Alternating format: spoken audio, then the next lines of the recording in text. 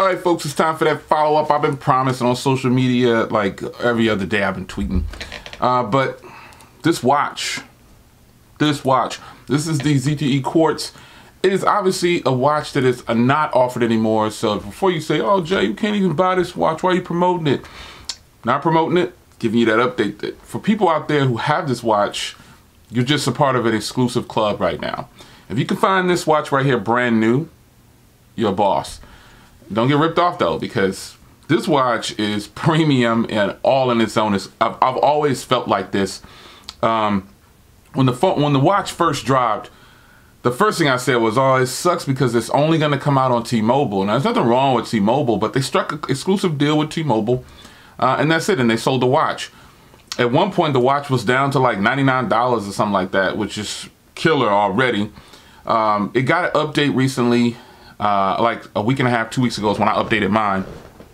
And I do use the watch. But one reason why I had tapered off from using it is because of battery life. Now, the battery life on it now, with the latest update on Android Wear, boss move.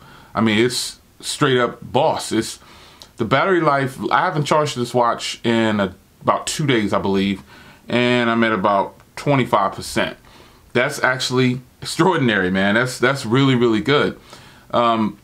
There's a lot to like about this watch. I keep the premium band on it because the premium band, I think, fits this watch.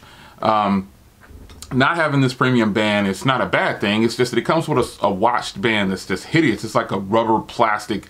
It just gets dirty real easy. It was just a bad band to put on this premium shell right here. I don't even understand how that came about.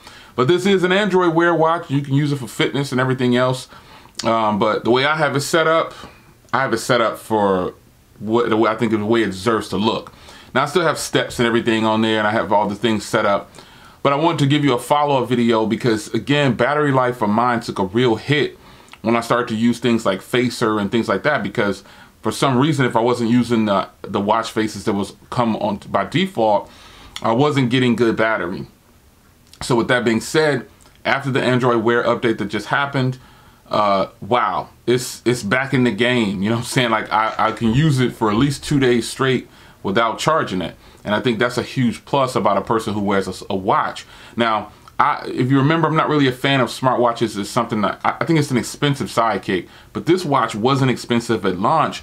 And, you know, people who bought it thought, I'm sure they had to have been thinking, whoa, this thing is hot, man. So, I feel like smartwatches are still overpriced, you know, and I have several, but I don't wear them a lot, you know. I really just use smartwatches for fitness. But this watch right here stands out amongst the crowd because it's an older watch. It's been out for over a year, and then it's still getting updates. And I think that's where a company can show customers love by updating the watches or updating their older products, not just watches, phones, anything, tablets, computers. Show it some love, because if a person invested $150 or $200 or whatever the watch cost at the time, you want to get some longevity out of it, you know. If you break it, obviously, you know, it's broken. But if you're still in pristine condition and you take care of your products, you will have a good run with this watch. So if you have this watch, I'm more than certain that you are enjoying this watch. Just the overall feel of the watch. It's a weighty watch. I want to say it's a man's watch. It's got a big face on it. It's thick. It's all metal. It just looks like a regular premium watch until you get close to it and you see, oh snap, this is a smartwatch. So I feel like in this day and age, and it's so weird because I have these smartwatches laying all over my desk. It's crazy. But in this day and age, I think you should find you a nice premium looking watch that's not overpriced. I wouldn't suggest that you spend more than $200 on a smartwatch, because there's plenty of them out there for 80 bucks, like the Fitbits and everything. Those are sweet, but they're not a watch. They're geared towards other things like notifications, things like that. But this, you can respond to calls, you can reject calls, respond to messages, emails, all notifications come through on here, and it is absolutely awesome. So quick video update on this beautiful piece of hardware here. It's just the one, man, and I'm just gonna rock with it going forward. And I have a lot of different smartwatches, Apple watches, Samsung. I have several Samsung watches, and you know, other little generic Android watches, but this is the one, folks. This is the one. And unfortunately, you can't buy it anymore. So again, shout out to the Quartz crew. If you have one, you're part of an exclusive club. It's your man Jay. I'll see you guys in the next video. Take care.